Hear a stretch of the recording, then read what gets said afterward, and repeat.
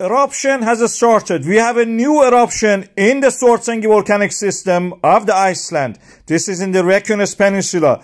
You can see that this is a camera which is looking slightly toward the northeast.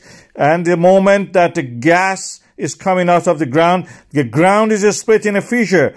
And you can see that the magma in the form of the lava is oozing out. It was under pressure, 20 million cubic meters. This is 60 megaton of it is now having an eruption.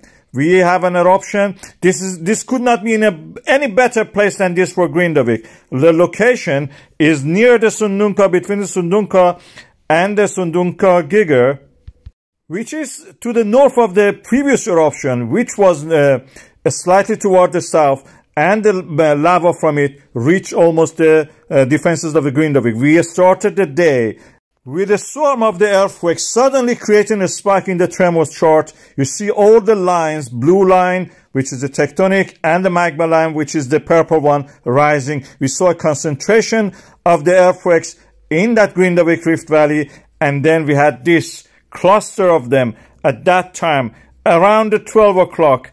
And a little bit forward of that, I will tell the details later, starting the storm of earthquakes and erupting to the surface. We have an eruption.